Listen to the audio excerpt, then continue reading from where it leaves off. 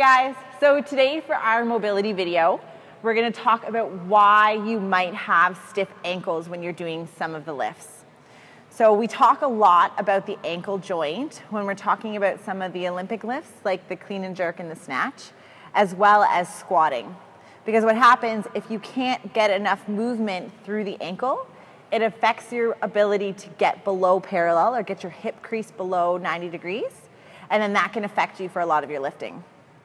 So when you're thinking about a joint and how it moves, you're thinking about the bones as well as the muscles around it.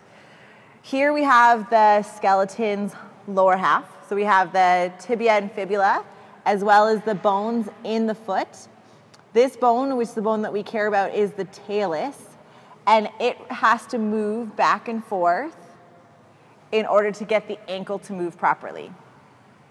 So if there's some tightness in the ankle joint itself, it can get tight and get stuck and affect the ability for your ankle to move. If this is the case, then some of the banded range of motion work, where you place the band across the joint and move into and out of this ankle flexed or dorsiflexed position, is going to be important.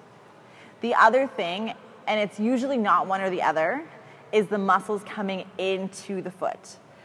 So especially the calf muscles, you have two. You have your gastrocs that travels from the knee down into the Achilles and into the heel. And then you have your soleus, which spans across and then comes into the heel.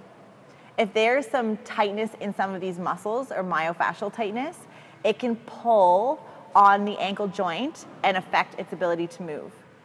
So if you have stiff ankles, you likely have to go through both, start working on the joint motion itself, as well as doing some foam rolling or trigger point release of some sort into the calf musculature. So that's the mobility video for this week. Check out the link in the description below, and we'll see you next week.